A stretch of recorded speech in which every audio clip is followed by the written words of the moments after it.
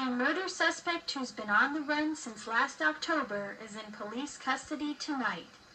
Michael Edwards has been wanted in questioning for a murder that happened in Titusville last year. He's wanted for murder out of the city of Titusville, Florida. They had a murder case that they've been investigating since last October. They had leads leading them to this person. They asked for our assistance today at the Tampa Police Department. We went with them and brought the suspect to the police station for questioning, and he ultimately confessed.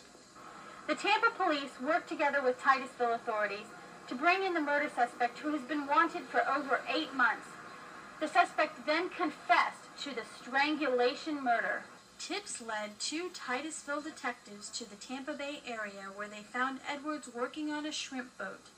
After his arrest, he described to authorities his gruesome crime.